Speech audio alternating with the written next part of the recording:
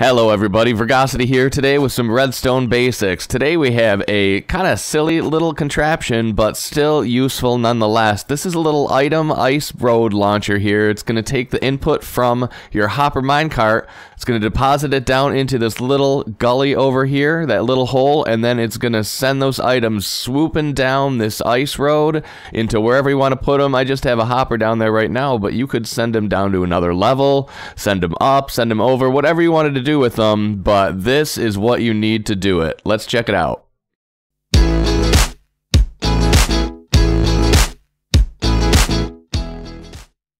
So a real quick demonstration on how this works, guys. Basically, the hopper minecart is going to come up and it's going to stop up here, and whatever is in it is going to go into this hopper and then into this dropper. This dropper will then power the comparator, which will send a signal down to here, down to this sticky piston down here, which will push it up into the other observer and will cause an observer clock to fire, and the dropper will fire all of its items down into this little chamber here.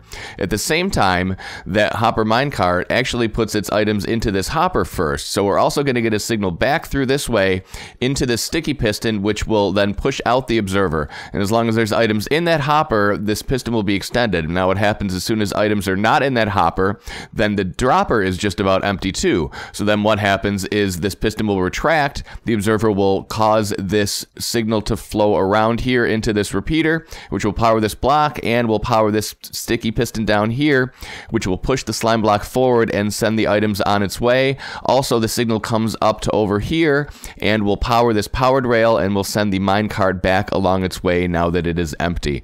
So real quick, we can actually just check it out here. I've got 8 items in there. If we hit the button, you can see it heads right up to the top there. All of the items drop into there, that fires, and the minecart heads right back along its way, and all of the items end up right down in this chest right there. Perfect for you. Let's go ahead and see how to build this, guys. Here is the material list we're going to need.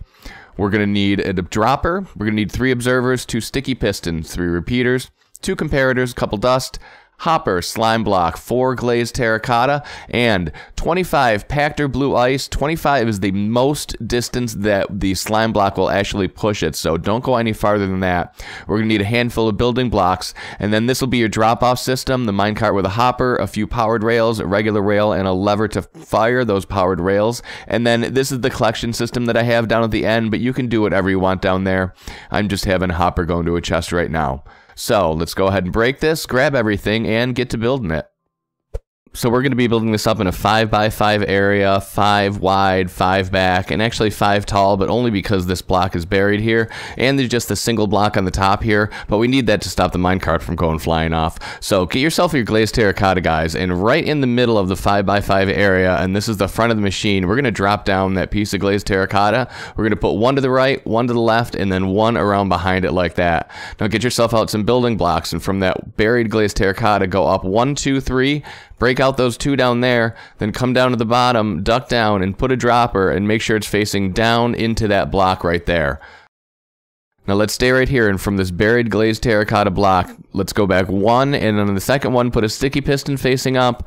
Now break this block out down there. Make sure you break that block out, otherwise the slime block will stick to it, and the whole contraption will not work. Put a slime block right there.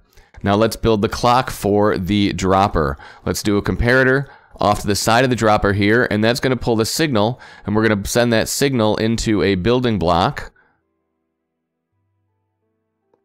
And then under that building block, we're going to put a piece of redstone dust. We're going to break out this block here and replace it with a sticky piston facing up. Now let's take an observer, and we're going to place the observer right on top of the sticky piston, come around to the other side of the contraption, and right between that observer and the sticky piston, place another piece of glazed terracotta, then get 1 more observer and place it on top of that glazed terracotta, and that is our clock all installed so far. Now we can work on the pusher mechanism, so get yourself a hopper and put it right into the side of the dropper, just like that. Now grab yourself a comparator, that's going to go there. We're going to need another building block with a repeater on top of it, and then a sticky piston coming out of the back of that repeater, just like that. From this side, you're going to want to grab an observer and place it there. Then you're going to want to do a building block out the back of the observer, and then 1 kitty corner next to that sticky piston there. Get yourself a repeater, place it on 2 ticks, get yourself another building block, place it on top of the piston, and one more building block, but this one needs to be glazed terracotta right on top of the slime block, just like that.